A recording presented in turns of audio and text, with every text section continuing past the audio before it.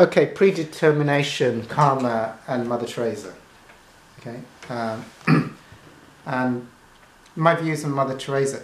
I mean, Mother Teresa, is like a Christian missionary, and that's the background of a Christian missionary, being of service, and also, the spiritual pathway that one evolves at when one's doing spiritual work will have a tendency in the expression of that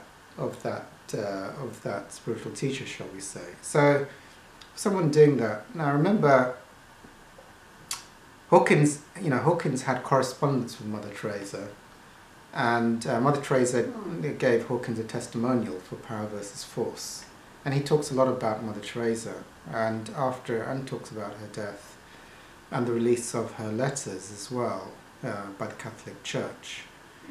And he said that the thing, with Mother Teresa, where she sort of bemoaned in her letters sometimes the loss of the presence of God. And he actually said that, 700 is not 1,000. So you still need a more advanced teacher to tell you what you need to do to let go or to recontextualize certain things that are happening. So, with sometimes when you haven't got muscle testing or an understanding of karma, even, the saints can have, can sort of not understand why they get the loss of the presence of God, and then they can they can feel like God has abandoned them. So again, I would say, he said it, and I would just say I probably agree with him for what it's worth, is that you always need, wherever you get to 700, you need someone more advanced to guide you, to sort of to tell you what you need to do to go to the next level.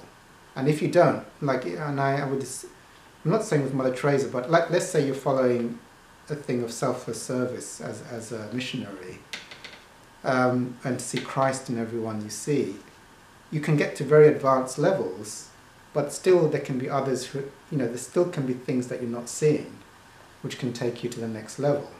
In terms of, so I'd say karmically, you'd have to do past life research into the past lives.